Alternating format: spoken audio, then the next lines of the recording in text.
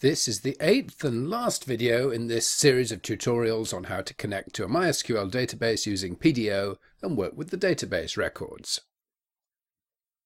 We've looked at using named parameters instead of placeholders in the prepared statement, and now we'll go on to see how to insert new records into the database using the prepare method, first with placeholders and then with named parameters.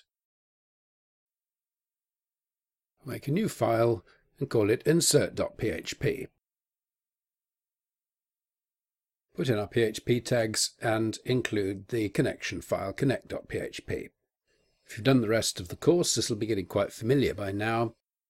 To use a prepared statement to insert records, we use prepare and then insert into and then the table name, and then parentheses, and then a comma-separated list of the field names, the column names, so that's first name, last name, and postcode, and then values, and then a matching comma-separated list, only this time we're going to substitute the values for these placeholder question marks. And remember that the question marks do not go inside quote marks. And as before, bind the values and execute the statement.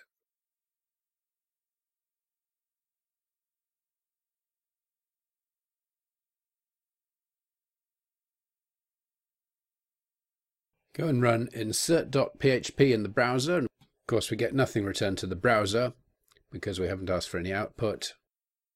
And then go to phpMyAdmin, refresh the database, and we'll see this latest record inserted.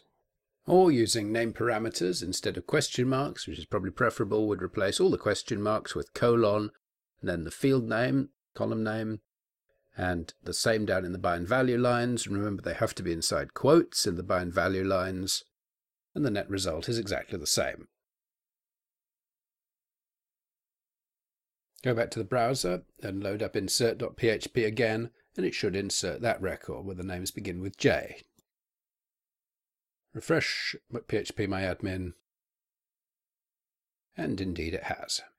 Now we'll update existing records. Copy insert.php and rename the copy update.php.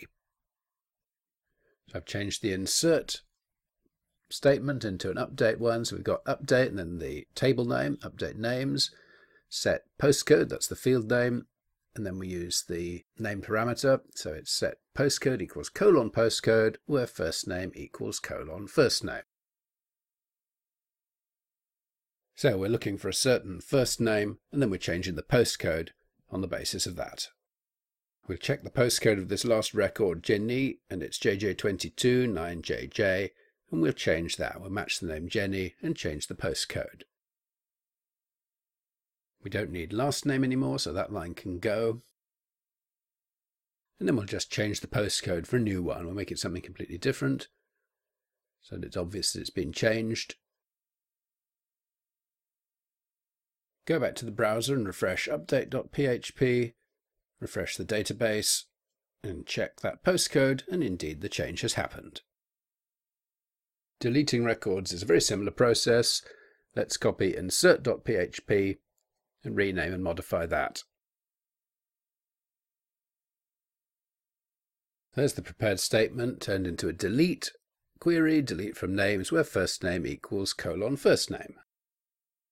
So we're looking for a certain first name, and if we find it, we'll delete all the records that match it. We don't need those other two bind value lines, we can delete those, and we'll leave Jenny as the first name to search for and delete the matching record.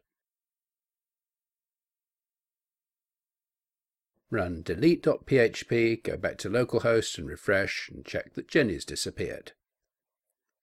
And indeed she has, so that works. That's that. I hope that was clear enough to get you going using PDO connections, prepared statements, and name parameters on your projects.